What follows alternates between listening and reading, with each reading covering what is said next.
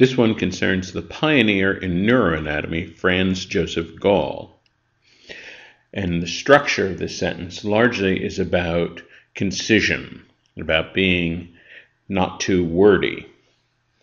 So the first one, in Gall's hypothesis of there being, very indirect phrase. So we're not happy with that.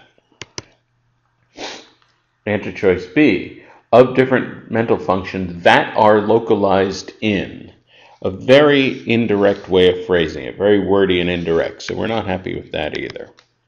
C, that different mental functions are localized in different parts of the brain. Wow, that's pretty direct. So we'll go back to that, but that looks pretty good. D, which is that there are, oh my God, really? This is just a train wreck, so that's completely out.